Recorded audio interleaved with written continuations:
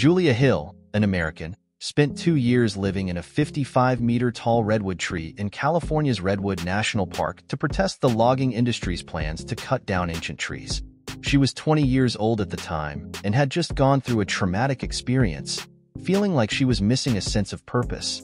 When she learned that the Pacific Lumber Company, owned by Maxxam, was planning to cut down all the trees on their land, including ancient redwoods, she decided to take action. On December 10, 1997, Julia climbed the tree, which she named Luna, and vowed not to come down until the company stopped cutting down the trees. She spent nearly 2 years in the tree, despite being offered money and threatened with arrest. Her determination and bravery sparked international attention, and she became known as a pioneer of bold protests. Julia's efforts eventually paid off, and the company agreed to stop cutting down the trees, including Luna, which was later transplanted to a safer location. Julia's actions also inspired others to take action, and she went on to found the Circle of Life Foundation to protect trees and the environment.